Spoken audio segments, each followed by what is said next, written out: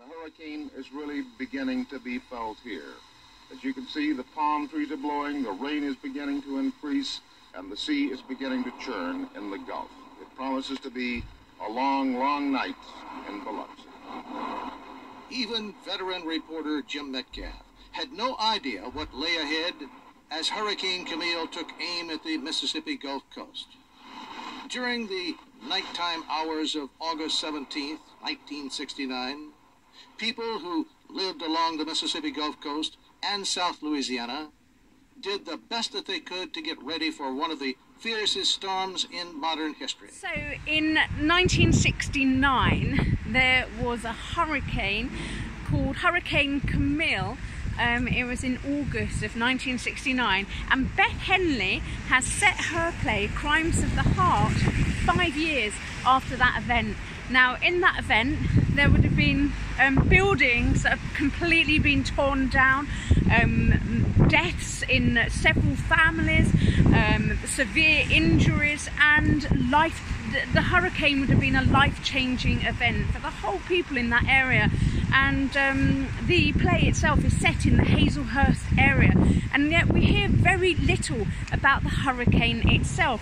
But what we do hear is about, let me remember, I will not remember all the things, but a horse that dies the day before. We hear it's Lenny's birthday. We hear that a white woman called Babe had sex with a 15-year-old black boy who's sent out of town on a bus in the middle of the night.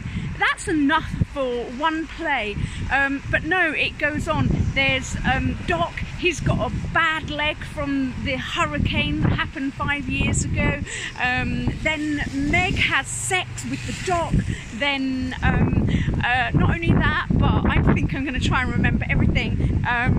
What's her name? Lenny. Lenny has a damaged ovary and can't have children, and she split up with this guy because she thought a damaged ovary would mean that he wouldn't be interested in a relationship. And so the drama goes on, and yet in the background, oh yes, their mother killed herself. What else happened? With the cat, not only did she kill herself, she killed the cat as well. The sister, Babe, is trying to kill herself at the same time that the play is actually going on. It's just drama layered upon drama, layered upon drama. You can't escape. There's no escape. It's overwhelming. And yet this is all in the aftermath of a hurricane that happened 5 years ago. Why?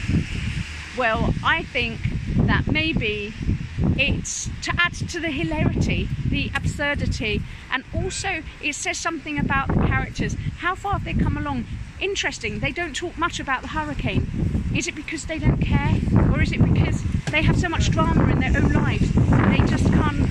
I've got to say goodbye to my son. I'm going now. Bye-bye. I've said goodbye to Elijah now. And just to put this into context, I want you to remember the storm of 1987 in Britain.